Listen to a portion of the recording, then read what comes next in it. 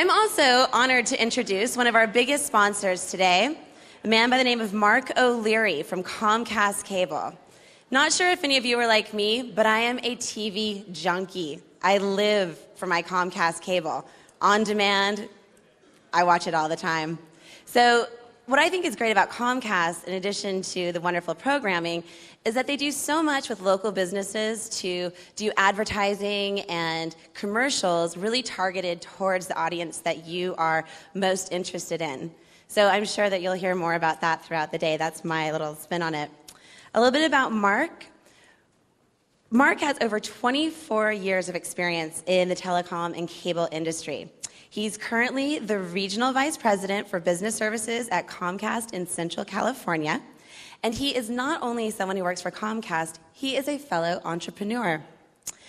Mark was the founder of 5 Performance Systems, a consulting firm that worked with technology companies in aligning overall execution with corporate strategy. He was also the CEO of a healthcare applications company called H Corp that provided in-hospital patient and clinical applications via broadband content network. We're so happy here today for one of our biggest sponsors. Please help me give Mark a very warm welcome, Mark O'Leary. Thanks, Ellie.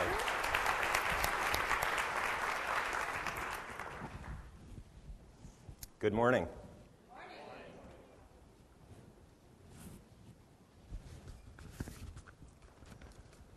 I'm definitely in my element with small business owners.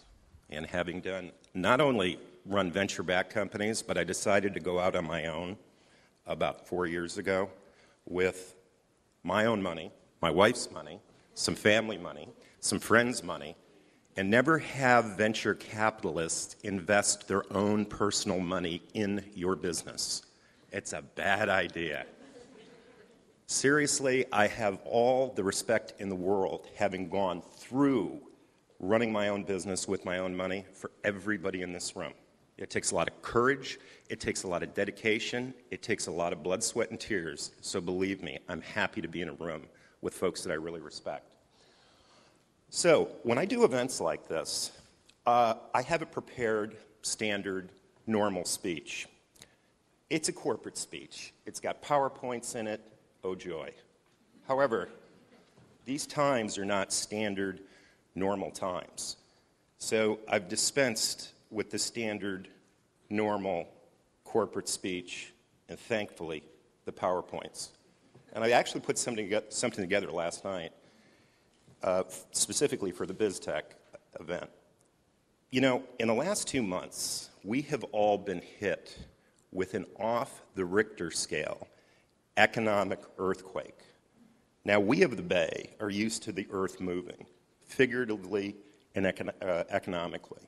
But we have not seen, folks, anything quite like this. I've been in Silicon Valley since '81. I moved here when I was 2 years old. And we have seen a lot of up and down cycles. But the phase we're entering is different. And we're in uncharted territory, folks. In the last 3 days, the ex-Fed chair characterized the global economy as being hit by an economic tsunami. More locally, last week, one of the largest venture capital firms, Sand Hill Road, who remain nameless, called all 60 of their portfolio CEOs in for a 2-day meeting. The first PowerPoint slide in the meeting, the quote, "It is always darkest before everything goes black." Let that settle in for a moment. Yikes. Now, personally, I think that's kind of an overstatement, but, you know, that's VCs, right? However, my personal feeling is the next 4 quarters are going to be characterized by 3 things. Scarce capital, no matter what the source. Whether it's commercial, venture, or institutional, there ain't a lot of money in the system unless you're ready to pay an exorbitant risk premium for the money. 2, all of us are decreasing our CapEx and operating expenses. We're going to run leaner by necessity. 3, Weak business models and weak operators, both big and small, are going to be extinct when we come through this. Now, I don't want to sound, quoting my 24-year-old kid who lives in LA, like Debbie Downer. Because in tough and uncertain times, there is a truism, folks. I've been around longer than many people in this room. Small businesses become large businesses because a lot of large businesses will not be able to navigate the Class 5 rapids we are all entering. And small businesses come in to fill the void. That leaves each of you with an opportunity to not only survive, but thrive in tough, uncertain times. And that brings us to the relevance of today. Today is a no-fluff, one-day learning boot camp for you to acquire tractable ideas about how to grow your business in tough, uncertain times using the power of the internet, Web 2.0 technology, and business ideas that you can all apply on Monday or Sunday for the more nimble of us.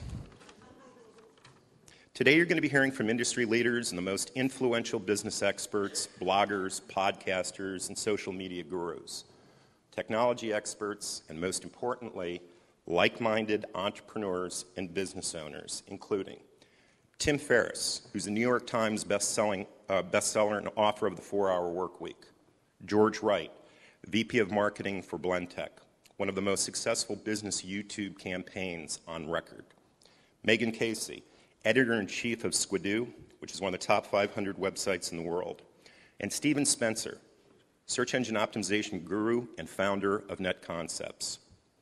Also, we have workshops about how to cut operating and capital expense, establish online branding, email marketing on the cheap, search engine optimization, and how to create new revenue streams with podcasts and social networking, leverage online resources for collection and AR management, and how to increase your prospects and promote marketing events on the cheap. In other words, ideas that you can apply to run your business lean, acquire high-value customers, even in an ultra-competitive environment, and cut your exposure and squeeze profits out of every dime of revenue. Folks, that's pretty chunky stuff. Now, I have to do a 15-second plug for Comcast, okay?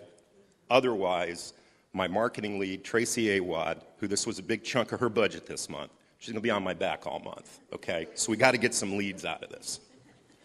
As most of you know, Comcast is the #1 provider of residential entertainment and communication services. What you might not know is our business has evolved to serve small business customers like you who want a new choice for voice and data communication. Whether you need to save 20 or 30% on your long-distance bill with unlimited flat-rate calling, or whether you need 8 to 50 meg, yes, I said 50 meg, internet access to increase your productivity, we can deliver. That's what we're about. Okay, 18 seconds. So, folks, I hope today you'll be able to learn about how to navigate the Class 5 rapids that we are all entering and become the small businesses that not only survive, but thrive and eat the big boys' lunch. Thank you very much.